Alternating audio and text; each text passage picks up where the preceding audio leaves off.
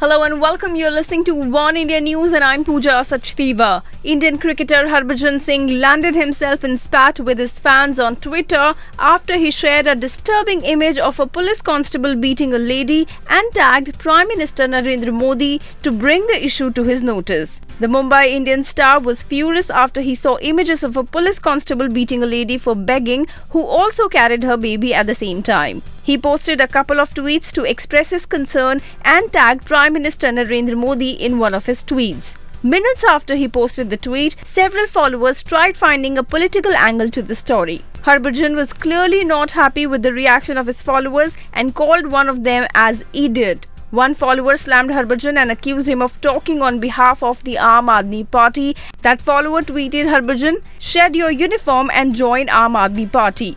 Now this made the cricketer really angry and he replied with a "shut up," calling him an idiot. That's all for now, but don't forget to click that button to subscribe us. You were listening to One India Podcast. Take care.